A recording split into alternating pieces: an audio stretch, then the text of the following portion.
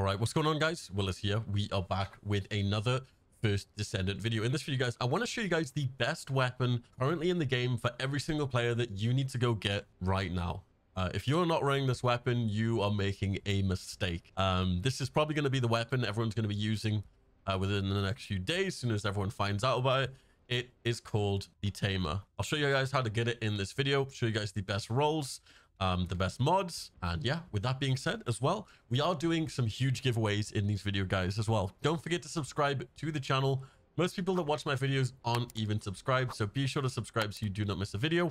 We're giving away stuff like the ultimate Descendant bundles, as well as the battle pass. So if anybody wants the battle pass, leave a like on this video, leave a comment, and make sure to subscribe as well. Over in my Discord, we're actually giving away the ultimate Descendant bundles. So if you go over to my Discord, go to the giveaways section, there'll be a full section there, how to enter the ultimate Descendant bundle giveaway. You could win yourself a ultimate Descendant. Anyway, enough yapping, let's jump into it. So this weapon is called the Tamer. It is a machine gun. It is extremely powerful. What makes it so powerful is obviously it has a lot of rounds in the mag.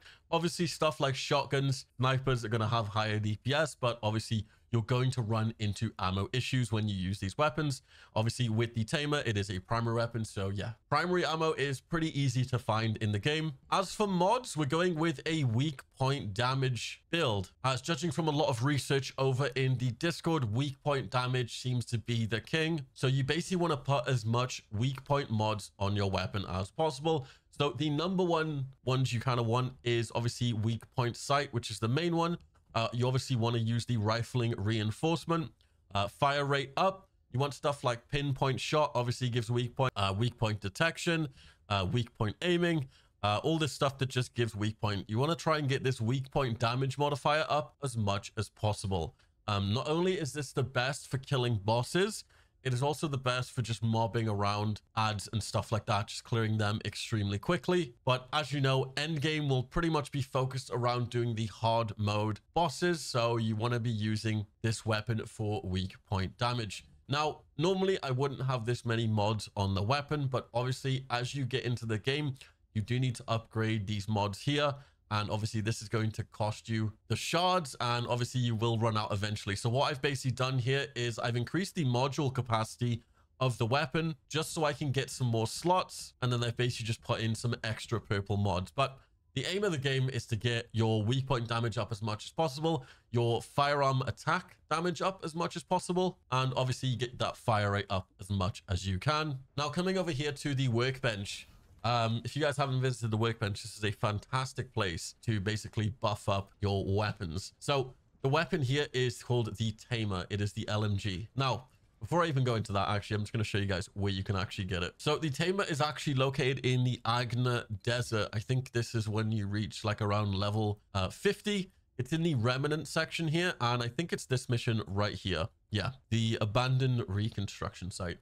It has a 50% chance to drop, so you're pretty, honestly, easy going into this mission. It's pretty easy to farm, and yeah, this is where you get the Tamer from. You do need to be around level 40 to 50, and you obviously need to be in the Agna Desert. So coming over to the workbench here, if you do actually manage to readjust this weapon, the things you want to go for is obviously firearm attack, weak point damage, and if you can, get firearm critical rate. If you can get an element on it, cool, but the awesome thing is, this thing only uses the adjustment control axes, which are pretty easy to farm because you basically get the material from breaking down purple weapons. So you've probably broken down a bunch of purple weapons at this point, so you probably have a ton of those materials. So obviously the only downside to using this weapon is when you are aiming it, you are extremely slow.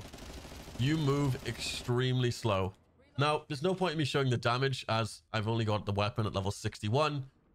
If it was at level 100, I would probably show you the damage, but like I said, I'm still grinding through the story, grinding up different Descendants, just trying it out. I'm sort of just taking my time right now. Not really rushing ahead, which I feel like is good. But yeah, you're extremely slow when firing this weapon.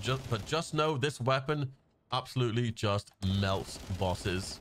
Now, unfortunately, you guys will probably run into this issue if you are sort of like mid to late game. Ammo is kind of like a big issue sometimes. So any characters that give you ammo, I feel like are going to be super handy. I've started using Glay. Glay is extremely good. She literally just gets increased damage. She is the best gun using Descendant in the game. So If you guys are getting tired of Blunny and you want to switch, trust me, Glay, I feel like, is the best boss killing character in the game. She is insane. The cool thing about Glay is Glay doesn't have any shield. She basically just has this massive health pool. So she's almost like a tank, but she almost does a ton of damage as well. And the cool thing is, check this out. You guys are gonna... This is me converting everyone to Glay. Glay can actually give you unlimited ammo with her V ability. Watch my ammo counter. She gives you unlimited ammo for like 6 seconds. And you can increase this to like 10 seconds. So you can kind of see why I like Glay so much. She's pretty anyway, enough yapping about Glay. So if you actually come over to the access info here, come over to the modules, there is a module that you can get called Mental Focus. Check this out. This is a ultimate mod. It decreases your fire rate by 10%. That's fine. But when you're using a firearm attack, 0.25% for 2 seconds, up to 150 stacks. So this is literally built for LMGs, you can see. That is nuts. So if you guys can farm this, go and get this. I'll show you guys where to get it right now. Now, you can pretty much get it from a bunch of different missions, but here's an example. We're on the Hagios region right now, and it's right here. It's got a 4% chance to drop. It is a level 69 mission. So me, myself, I haven't even got to this area yet. But yeah, Mental Focus mod is going to be huge with this build. So be sure to go and get that mod if you're running this build. I haven't got it yet. So yeah, when I do, I feel like this build will be 100 times better. But yeah, other than that, guys, I just wanted to show you guys this weapon. It's pretty insane. Absolutely melts bosses. I think what I'll probably do at the end is I'll probably just put some gameplay of me killing a boss, just so you can sort of see. It'll probably only be like a level 60, like the pyro boss, which I think most people are on right now. Yeah, just melts. Love it. All right, guys, be sure to like the video, leave a comment, subscribe. And once again, go and join my Discord, because we are giving away the ultimate bundles to people who are basically active in the Discord chat. But anyway, I'll see you guys in my next video. This has been Willis Gaming, and peace.